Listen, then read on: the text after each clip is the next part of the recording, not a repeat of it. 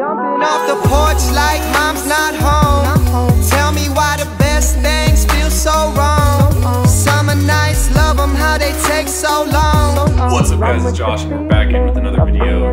Today is a little bit of a story time, I guess. I'm not one to do story time type of videos, but this is a story that a lot of people have been asking about because I didn't really go into a lot of detail about what exactly happened.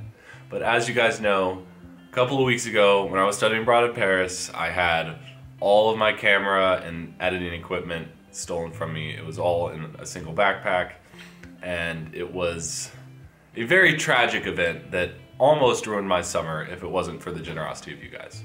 Inside my backpack was my laptop with all of my footage from the entire trip, my Canon 70D DSLR camera with 2 different lenses, my Sony RX100 point and shoot camera, and like hundreds of dollars worth of like magic gimmicks that I had purchased and handmade, and that are, some of them are just not even replaceable. So it was a big loss. Basically everything of physical value in my life other than my phone and my wallet was in that backpack. Like, to be completely honest, I would have rather had my phone or my wallet stolen. That would have been a lot easier of a time. At least my passport, I left at home. I made a conscious effort to leave my passport at home because I did not want to lose that. That would be a whole entire mess in and of itself. Luckily, you guys pulled through, and with the help of a successful GoFundMe, I was able to rebuy some of my gear and get back to making videos for you guys. We haven't completely recovered yet, but we're on our way, and we have everything we need right now to keep pumping out these videos, so I'm excited. Regardless, I also received a lot of questions about how this theft actually occurred. And since it's a pretty funny story, and I'm still really salty about it, we have this video. So welcome to Storytime with Josh as we recount one of the most unfortunate events to happen to me in the recent future.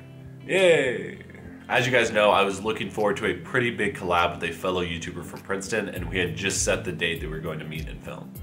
By the way, if you haven't checked out our collab videos yet, you should definitely do that as soon as possible, because not only do they give a lot of great information about Princeton and Yale, but they also answer a lot of your guys' questions about college. So I'll leave the link below. Anyways, I think we had decided to film on a Tuesday, which did mean that I had class in the morning. After class finished, I grabbed some lunch with some friends and then decided to do some work in a nearby park. We actually ended up going to Parc des Buttes-Chaumont, which, if you guys haven't heard of it, is probably one of the craziest and most beautiful parks I've seen in Paris. It looked like something straight out of the movie Avatar. It was absolutely insane. I did have footage of it, but it's gone now, but Google it, it's pretty cool. I'm getting sidetracked, but anyways, the point is that I did not have time to go home to charge my phone. I did swing by my host family's house for like 5 minutes, but it was just to grab a microphone and a tripod for filming. So I decided to keep my laptop in my bag so I could plug the USB cord into it and charge my phone while I was on the metro and while we were filming. I also had both cameras in my bag because I have my small camera for vlogging, and then I have my big camera for taking pictures and stuff. So those were both in my bag because we're gonna be by the Eiffel Tower. Who knows, might be able to take some pictures, might be able to vlog a little bit. I just wanted to be prepared for anything. Bad idea, Josh. The point is, by some perfect storm of events, all of these big ticket items happened to be in my bag at the same time. I sprinted out of my house towards the metro because I was running late, and straight to the Eiffel Tower, which is where we decided to film. We met up, everything was going well, we filmed the first video, and then we decided to change locations for the second video. We walked around the park a little bit and decided on this nice stone bench that had pretty good lighting. We sat down, and I had my backpack right next to me on the bench. But when we were framing the shot, I obviously didn't want my backpack next to me in the shot because it's obnoxious. Right next to me on the ground, leaning against the stone pillar that was in between the 2 benches. You see, the bag was like right down here, right in my peripheral vision. Thought everything was good. But you know, we just happened to be filming a YouTube video.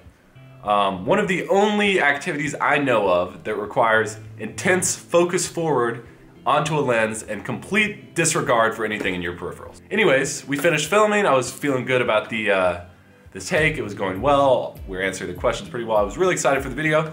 I get up, I stretch, I look to my right, and I don't see my backpack. I'm like, wait a second, did it like fall under the bench? So I check under the bench. I'm like, huh, interesting. Did I not set it down? I'm pretty sure I set it down right here. Where'd it go? Like the thought of theft didn't even register in my head because it seemed so impossible. It was literally within arm's reach of me, sitting in my peripheral vision. Like how would I not have seen it? How would I not have felt it? But eventually Nick and I came to the conclusion that theft was the only thing that made sense and that my backpack had been stolen. I didn't believe how somebody could come so close to us, sneak right behind us and snatch my backpack from right next to me. Not only that, but Nick was getting up like every 2 or 3 minutes to frame the shot. So somebody had to have been watching us because they didn't want to come and try to steal a backpack and then Nick get up and frame the shot. So here's your answer. These thieves in Europe, they're professionals. They saw 2 stupid teenagers filming a YouTube video in the middle of Champ de Mars and scouted out the location of our gear. I was wearing a Yale t-shirt with salmon shorts. Nick was wearing a Princeton sweatshirt. It doesn't get any more American than that. Probably sat there watching us for 20 minutes, started to notice the patterns of Nick getting up, checking the framing, us filming the video, and observed us make sure that they were safe, scouted out the location of my gear right next to me, seeing that they were filming, and then this son of a snuck up right behind me and stole my gear. Now I know what you're thinking. He must have shown up in the footage. Nope. Like I said, there's a giant stone pillar in between the 2 benches, which the thief must have taken note of and literally must have gotten right behind so he wouldn't have been in the frame and reached down and snatched it. It was just ridiculous. We scrubbed through the footage afterwards and could not find even the slightest evidence of something. I'm just blown away by the extent that some people will go to steal and ruin someone's day. So basically, we wandered the area looking for it, but I knew I wouldn't be able to find it. I tried to talk to some security guards, but of course they were no help. Basically, I was just freaking out on the verge of tears, running around the Eiffel Tower like an idiot. Big shout out to Nick for staying with me and helping me out because I don't know if I would have been able to do that by myself. Anyways, once I accepted that there was no way that we were going to find the thief, I immediately routed myself to the nearest police station. Except there was a problem. That Tuesday night that we had decided to film was actually the semi-finals of the World Cup, which France was in. So basically the streets were completely empty. Everyone was grouped around these bars and all the police stations were closed. I even tried going to a second police station, but that was also closed. So we just ended up like watching the last 10 minutes of the game at some random bar, which was absolutely crazy, by the way. Obviously France won, so the streets began to immediately erupt in madness. As I immediately became soaked in beer, I don't think there was a full drink in that entire bar. I witnessed a car crash in the middle of the street, and a bunch of people ran and charged a public transport bus, and it almost flipped over. I may have lost all my gear, but witnessing that made my night a little bit better. The bad part was that my phone died, so it took me over 3 hours to get home because of all the crazed fans on the metro. The metro had to keep stopping.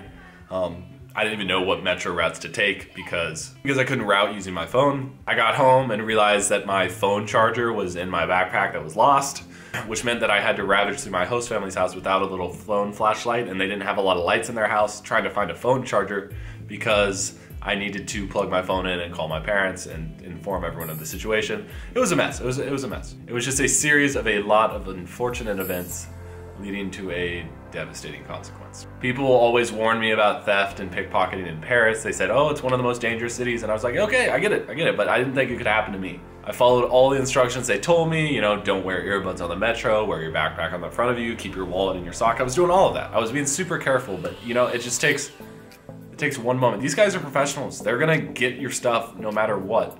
So don't seem obnoxiously American and leave your backpack sitting next to you while you're filming a YouTube video by the Eiffel Tower. So that's the moral of the story. Obviously, there's a lot more lessons that I have to learn from this, and maybe I'll make a video about that in the future. But at the end of the day, it was just a really, really unfortunate situation. All right, I hope you guys enjoyed listening to me rant about this because I definitely wanted to get it off my chest.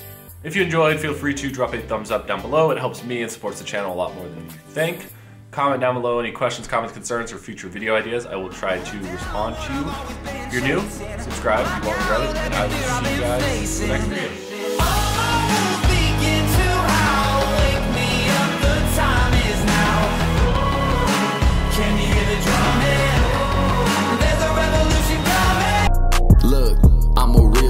Shoes type of dude.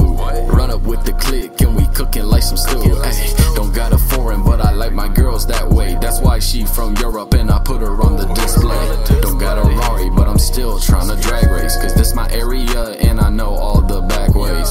If you can't take a joke, then you rotten. If you wanna get the smoke, boy,